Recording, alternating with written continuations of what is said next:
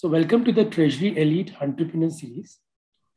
Time and again, we bring in world-class speakers and business leaders across the world in the field of entrepreneurship, treasury, VC, private equity, hedge funds, and conduct various programs and webinars in different formats.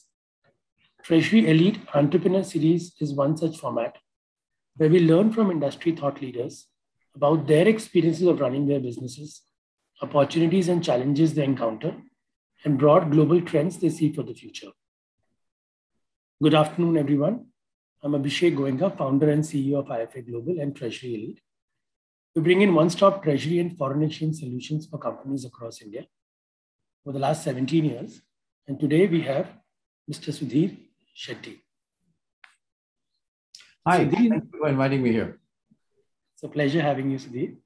Sudhir is the founder and chairman of Chiratae Ventures.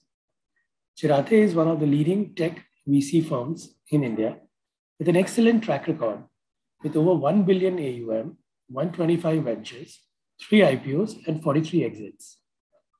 It has backed homegrown unicorns such as FirstCry, Flipkart, Lenskart, and Policybazaar. Welcome, Sudhir. How are you doing today? Thank you very much. A pleasure to be here. Glad to have you as a part of our Treasury Elite Entrepreneurship series. In the next 30-35 minutes, would love to learn from your experiences and the latest trends which are emanating in the VC space. Sudhir, this is a personal question. Now, I ask this question to a lot of entrepreneurs and CEOs and founders that it is just not about the money after a certain point of time. What keeps you excited every morning and get to work? Or if I ask, why do you do what you do? It's fun. I think very few instances are there when people like us, get a chance to back very interesting entrepreneurs who are brilliant, world-class, and help them grow their organizations from, very small organizations to very large organizations. And the important thing is that these companies are not independent. And I truly believe this because we changed our whole investing methodology to look at what businesses contribute to business and society. Today, our agri-tech companies have influenced the income of over 3 million farmers. Today, we have influenced through our climate companies, gas house emissions through various companies which we have in that space. To me, it's very important that technology be used in such a way that it can influence solutions to business and society which have never been solved before. That's what technology companies do. And the market is very interesting. Up till about, I would say, pre-COVID times, we all used to do our MBA learning and put what is called TAM, the targeted market. But after that, we found that during COVID times, 70% of our companies grew faster than pre-COVID times. In fact, 40% of them took a step of selling their products and services outside the country overall. And the scale was astounding. Now, this could not have happened if there was no technology platform. So our mindset changed in the market, and the entrepreneurs changed our mindset and said, look, in India, if you want to provide healthcare, we should target 1 billion people who need efficient healthcare. There are 1 billion Indians who need insurance. There is 1 billion consumers in India who need lending. There is 150 million farmers who need solutions to improve crop productivity, where 70% of the agricultural land is half acre as an average, right? There is businesses which need lending. So if you look at every single business need in the market space or consumer need in the market space, right? The scale has been massive overall. Today we have, and it is so exciting, we have now 3 companies in the next few years, starting this year, approaching $1 billion revenue. I never thought that a startup could become a billion revenue, right? So the opportunity to back entrepreneurs who are audacious and who are doing something which nobody has done before, because that's the only way to come in, where the business model, the revenue model, technology and product and go to market is all new and in an and situation, not an or situation. That is the exciting part. Overlay this with a very important thing, Abhishek. The average age of the entrepreneur is 24 years old, right? And why is this innovation and agility happening? Because the entrepreneur is young and there's no legacy there, right? They want to come out of where they are working and change the world. I think India is giving that massive scale right now, which I've never seen in my 20 years of investing. And that is so exciting right now. No, excellent. So, Sudhir, you have seen this business very, very closely for the last many years. And the business of VC investing looks very glamorous. We have all had our shares of ups and downs. Would love to know some of the milestones and learnings in your entrepreneurial and investing journey. I think milestones is one way of looking at it, but our vision, my personal dream was to build an Indian VC firm from India, and which is what we are doing, and which is what we think we have achieved so far.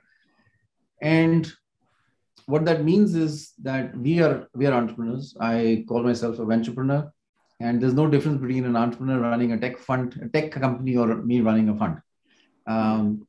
But what is important is the rules of the game to build a firm like a VC firm or an entrepreneurial company in consumer is exactly the same. Put your head down, execute well. That rule doesn't go away, right? And think of differentiation. So for instance, a major milestone for us was in 2013 when we started raising capital from India, right? The first time a VC fund went and raised capital from India. Today, 50% of our capital comes from India. And we developed that market, right? 50% fund by fund, but overall we've raised our total AUM we manage across 5 funds is $1 billion. And out of that, 425 million is Indian capital. Now, to us, that was innovation, a different product mix. We change our strategy literally every fund by fund.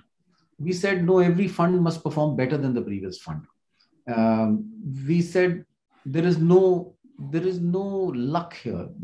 People are asking me that, what's the ratio of successful companies? And we discovered that, look, there's no ratio. There is a science behind venture investing. There is a portfolio mix. There is a product mix. There is a process for decision making. This process has an SOP behind it, plus it has intuition also, right? And the way to build there's no book which says how to build a business. There are a lot of books which say how to build a normal business. There's no book, there's no MBA course, right? So that knowledge has to be passed out in the corridors overall. So I think that's the exciting part. And there are many milestones. We almost died once and we were short of capital. Indian capital was the opening point. Fund by fund, our funds are doing better. Our strategy is changing rapidly.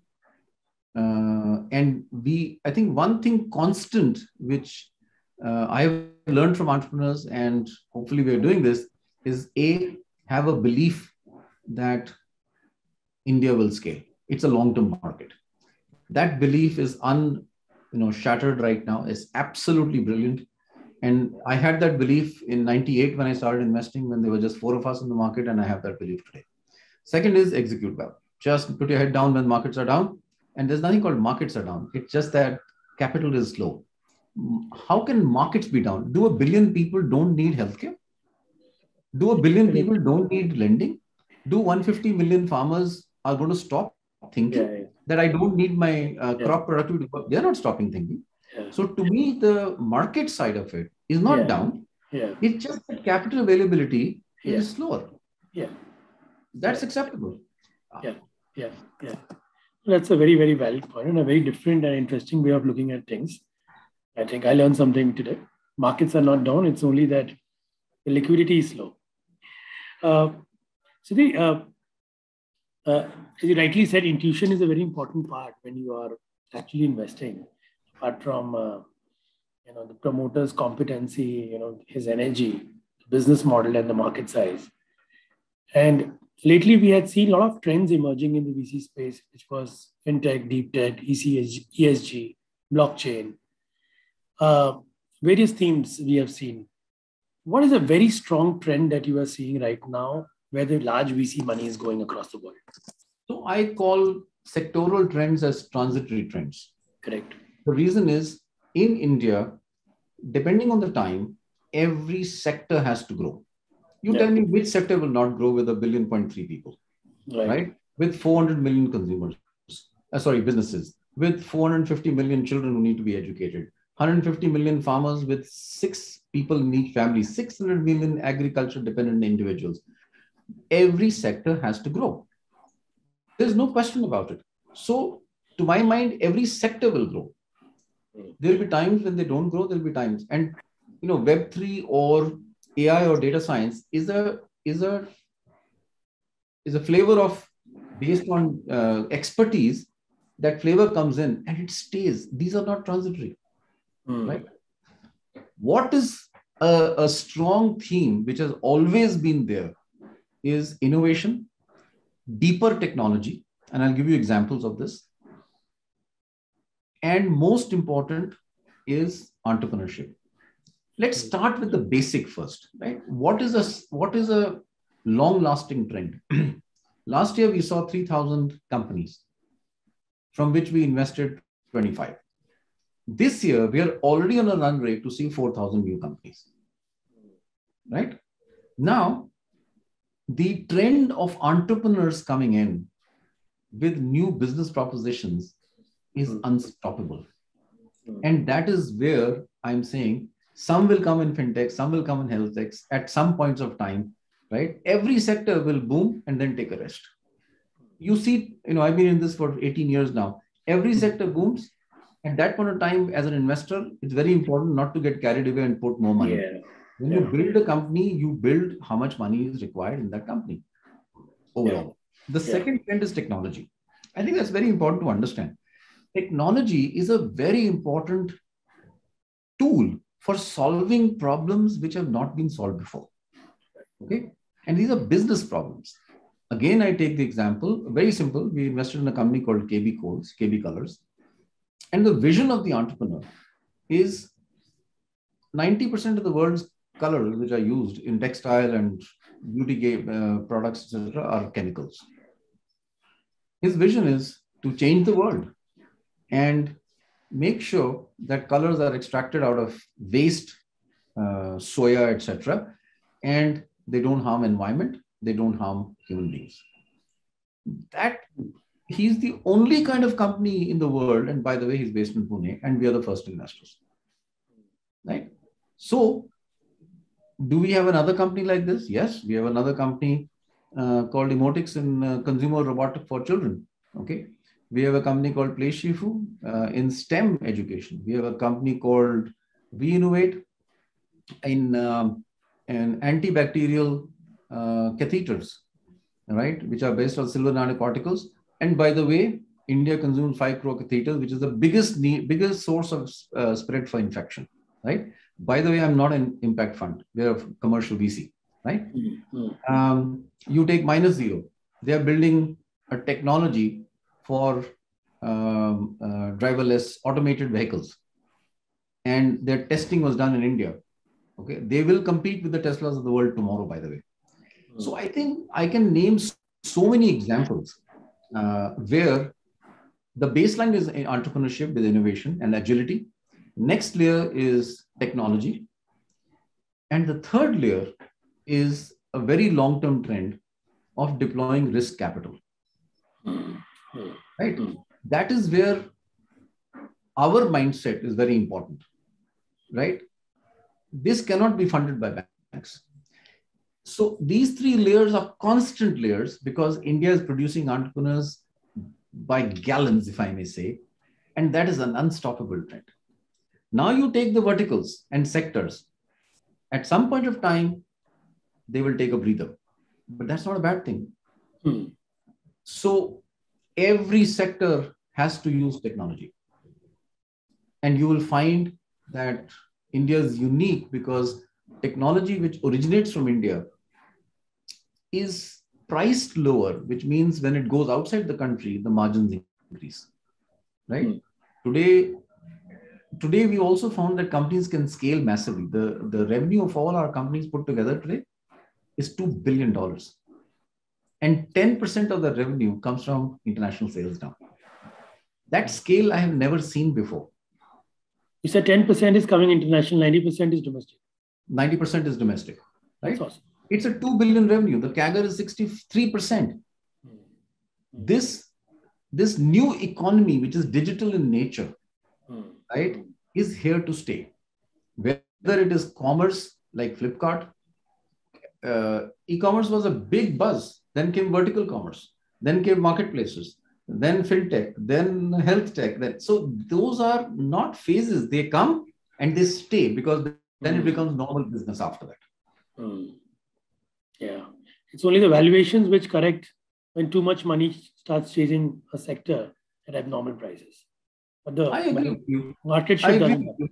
Yeah. So it's like, I mean, I'm not sort of commoditizing it, but I think it's very important that to compare with debt. Please understand when markets are up, and I'm not talking about our markets, I'm saying markets are up, right? More debt goes into the ecosystem. And when markets are down, less debt. Well, that's when people say, have I given more debt? Similarly, in the VC world, this is happening. We believe that consistency of Indian capital or Indian VCs along with the international VCs in India is a very good combination because people who are based here, VCs like us, we don't have access to huge amounts of capital. International VCs have access to huge amount of capital. So I keep saying that, look, valuation driving up is by international firms and not by us. We are the recipients of that benevolence, which is great. Yeah, the results of Tiger Global and SoftBank have kind of hit badly. No, I think SoftBank, Tiger Global, and all the other international firms, they play a very important. Please understand, India has absorbed $200 billion worth of capital in the last 6 years. 95% is international capital. So we can't do without international capital. Right. It is to be respected. It is to be quoted that international capital comes. Now, in the next 5-6 years, I believe that in the total capital by PEVC in tech in overall will be 500 billion investments. Right?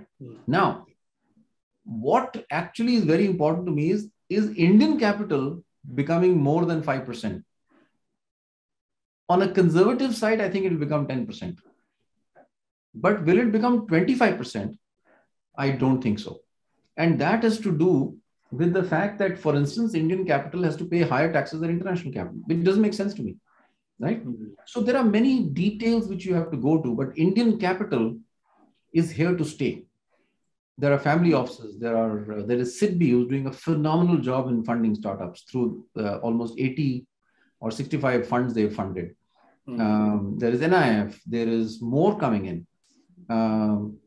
There is family offices who are scaling up. So I think this industry of the new economy is here to stay.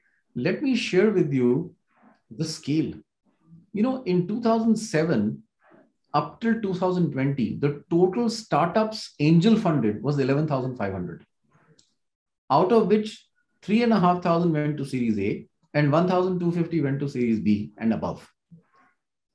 The revenue of these companies, based on our data which we have, in 2021 was $20 billion.